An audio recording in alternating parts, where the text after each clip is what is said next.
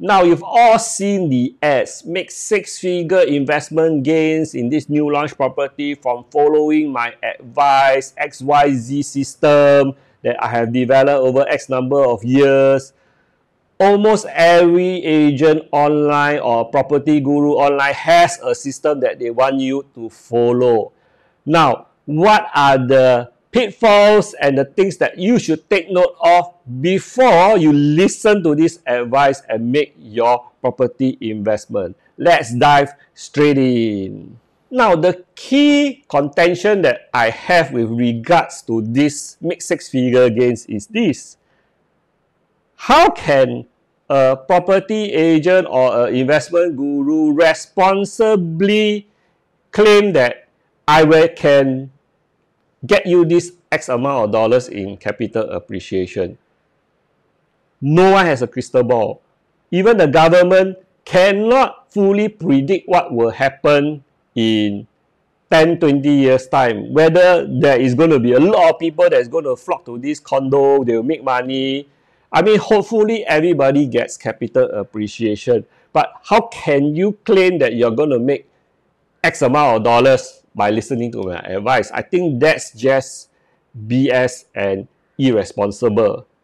Reality is this. We can lower the risk from property investments by looking at demand and supply in the area, by looking at location, looking at master plan itself, looking at the layout, popularity of a certain unit type in the area, the demographics. These are things that we can see, your purchase price, and then either increase the likelihood that you will make money, or highly likely you buy this, you are going to lose money. So don't buy. So these are the aspects that we should be analyzing and sharing with our client, rather than the broad claim that you are going to make X amount of dollar, you're going to make six-figure gains. Now, the other thing that you should consider is this. Six-figure gain, nobody ever commit to you what is the first digit. Is it $100,000 gain, $200,000 gain, $300,000 gain, $900,000 gain is also six-figure gain.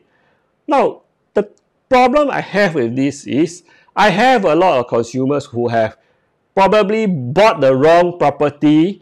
They only make like 100,000 over the last 6 years, or some of them never make any money. But 100,000 is still six-figure gain. So ultimately, this $100,000 gain, if you really look at after you minus off all the costs, whether your CPF accrued interest, you minus off the commission, and what other fees that you have, ultimately you might be walking away with zero cash proceeds. And that's the norm when you only make $100,000. So importantly is not the six-figure gain. Importantly is what is your first digit. I can promise you, if you make $300,000, $400,000, $500,000, you sure have cash proceed one. But maybe you $200,000, after you factor in the renovation of your next house, you minus off all your accrued interest, you are probably going to be left with nothing. So this six-figure gain thing, to me, this statement is quite irresponsible. Now, there are many factors that you should be putting in when you are buying a property, or even when you're choosing an agent. But let's not forget one thing.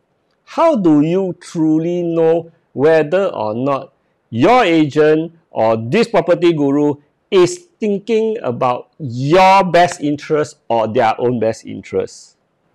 So generally, I think what you should be considering when you're interviewing agents or you are looking for somebody to work with to give you investment advice is this.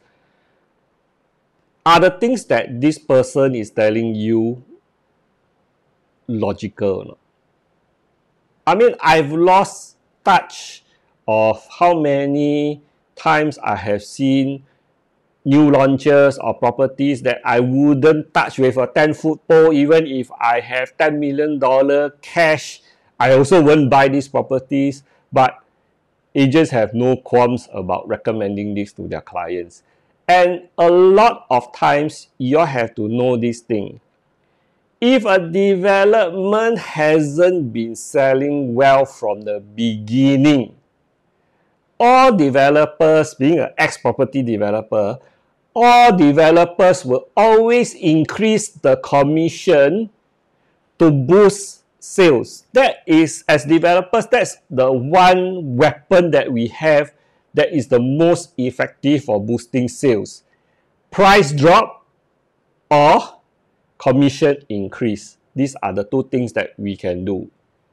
So, if there is a price drop, and it happened a lot of times for a lot of developments that can't sell, the previous owners are screwed. Because you bought at a high price, the developer cannot sell, he's selling for cheap now. So you are sitting on a drastic paper loss and you can't do anything about it, especially when the developer is the one that's selling for cheap. Now, the other factor that you probably don't know is how much is the commission that the agents are getting. Yes, agents will never tell you the commission, and it's illegal to give kickback. So this thing is something that I will never do. But in terms of high commission, people are, agents, I won't say agents are greedy. Everyone needs money to survive in this world. So some can be motivated by money, some just want to give value. But ultimately, you can say if there is a high commission, I guarantee you that the sales of that particular development is suddenly going to skyrocket. We have seen in the past condos that are facing the expressway, right next to the expressway, suddenly they give 10% commission. I've seen as almost, sometimes it's higher than 10%, but most of the time is a lot lesser. But 10% commission, I guarantee you that project, a lot of agents will push. But who is the one that is screwed?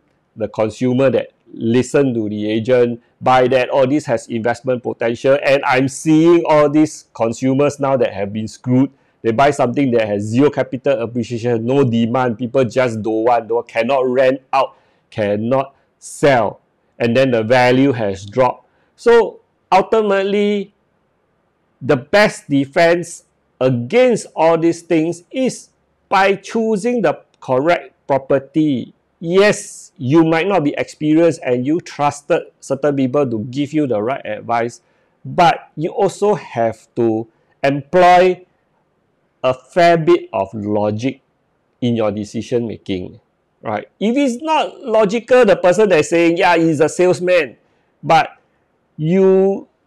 I'm sure you have resisted salespeople before. You have not fallen to their sales tactics. So ultimately, whether or not this person is telling you something that is logical, look at the demand in the area. If there's no demand, the project hasn't been selling well, what makes you think when you are trying to sell after it TOP, after everything is fully completed, that someone is going to buy from you?